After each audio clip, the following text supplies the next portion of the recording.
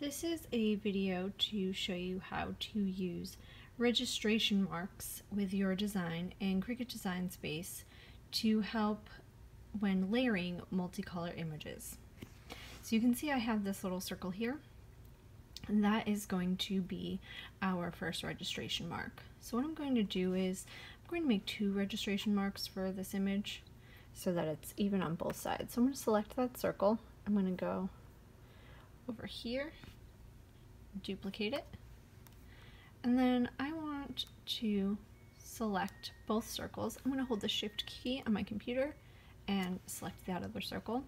Then I'm going to go to the Align tool right up here, and I'm going to center it horizontally, and I'm going to center it vertically, so I know that they're in the same space.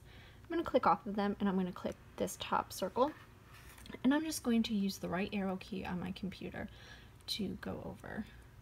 So I don't want it too far off, too close together. So what I'm going to do is I'm going to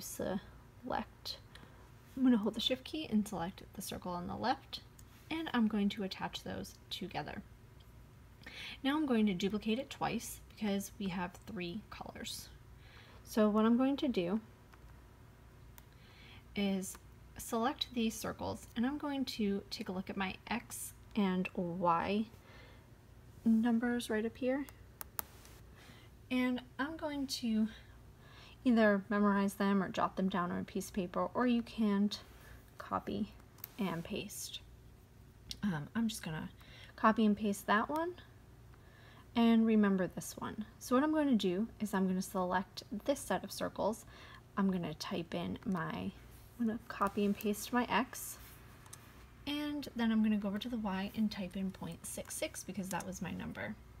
That's going to even it up. You can always put them, select all 3 sets, but I like to use the X and Y coordinates. I think that keeps my original circles where I wanted them.